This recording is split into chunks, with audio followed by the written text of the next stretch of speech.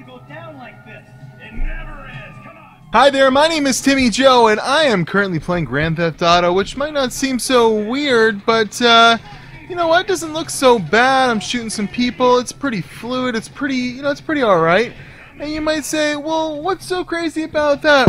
Well, I'm getting 45 frames a second on this. Well, not this one. I got two of them, but this is the nVidia Quadro 600. I mean, what's the point? What's the deal? What is this thing? This is a card from about 2010-11 that was put in workstations meant for some medium-ish CAD work, Photoshop work, what have you. And I'm playing Grand Theft Auto, mind you, at 720p, at about 45 frames a second, and it doesn't look all that bad now, does it? So cue an intro, and we're gonna look into the Potato 5000, or Quadro 600, we should say, and we're gonna see what is this card, what good is this card in 2017, and why am I talking about it, and is it even worth anything?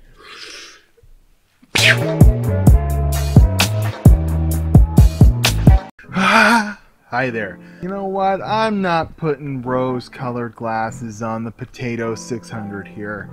This, by all, whatever stretches of the imagination, is a pretty obsolete card, except for a few things, and I wanted to talk about this. So I got this and another one exactly like it in a Dell Precision Workstation Xeon PC that I use for my home file server. Something I might not use for too much longer, but I fed some cables through the wall, and I also use it as my main PC on my home theater. It's pretty cool to get two of these in there, and I use them for a little bit, and I usually put some sort of game-worthy GPU in that machine because it's a Xeon, basically a Core i7 that can run video games, so we'll play the newest titles on the TV if it's something that, kind of works like that. But to have a Quadro in there isn't so bad for media consumption, and it's a very quick driver, and what I like about these cards is they're very quick to just test something. I can put them in a motherboard, whatever, and they typically just work out of the box. Windows will load a driver for them, but if you want to download the Quadro driver for them, they're only like 200 megabytes. It's quick to install. But some downfalls for a home theater setup would be it doesn't actually have an HDMI out. It has DVI and DisplayPort, but you can get DVI to HDMI very, very easy, so that solves that. But then I had it in there in between some video cards, and I accidentally opened up Grand Theft Auto on that machine and was surprised to see it was sort of running, sort of playable at 1080p. A little bit above medium settings, and when I mean sort of, I mean like 15 FPS, but it was not as bad as I would have imagined with this tiny video card in it. So I thought, what does it take to actually run this, so you could play it, and can this even do that? And I fired her down to 720p normal settings with a few settings bumped up to medium and or whatever, high. And I almost got pretty much an Xbox 360 experience in Grand Theft Auto, running at like 45 frames a second with this little thing. And I was like, wow, is that ever neat that this can run that? And then I have MSI Afterburner installed on that computer, of course, so I got to thinking, can I overclock the thing? And sure as shootin', you can. So just to get the specifications out of the way, this has 96 CUDA cores in it, okay? It's got 16 TMUs, 8 ROPs, and a gigabyte of DDR3 memory running at 128-bit memory bandwidth.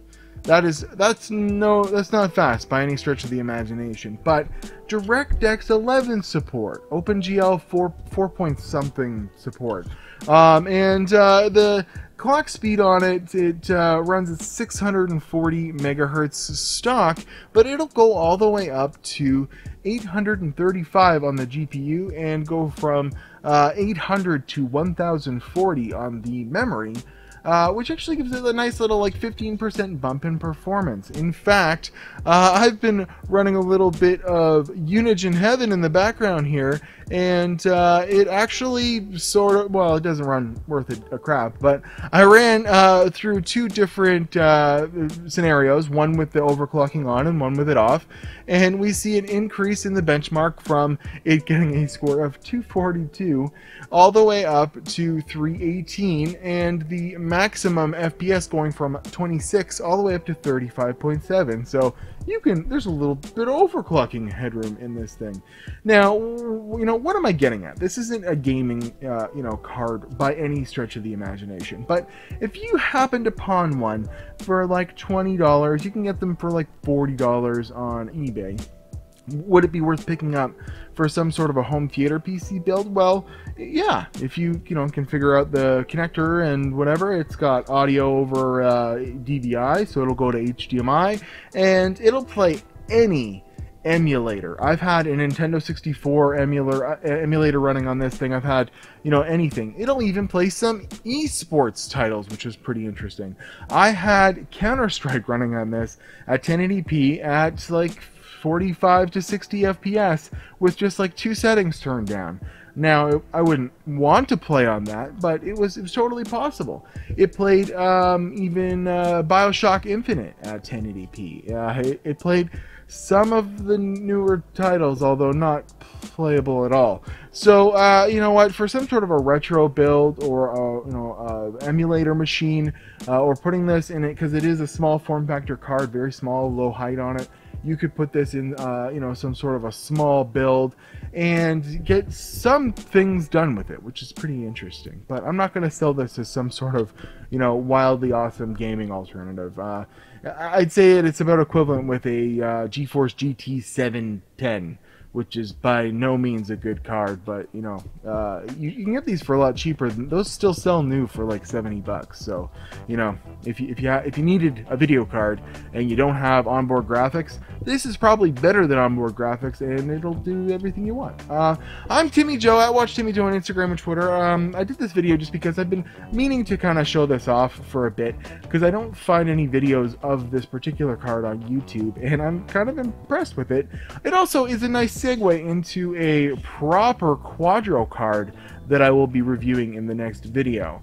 Now, videos are going to be slow for this week, and what I wouldn't even maybe do some videos, but it's just I feel weird when I don't do videos. But there are some really massively cool things happening with the channel, and there's going to be an upgrade to the quality of production, to the stuff I'm able to get and secure for review units and what have you. And I just, you know what, in the meantime, I'm just going to keep doing what I'm doing, just in case. But at Watch Timmy Joe on Instagram and Twitter, I just hit 10,000 subscribers, which is massive. And it's totally worth hitting the subscribe button, because some major things are happening with the channel soon. And I thank all who subscribe. 10,000 people, that's insane. But we'll get to a proper video and a resolution to the contest I had leading up to 10,000 in the coming weeks. And I think you guys are going to be very pleasantly surprised that you subscribed to old Timmy Joe here. I'm at Watch Timmy Joe on Instagram and Twitter. I will see you guys in the next video, and thank you very much for hitting that subscribe button and like, comment, and all that good stuff. And I will see you in the next potato video on Wednesday.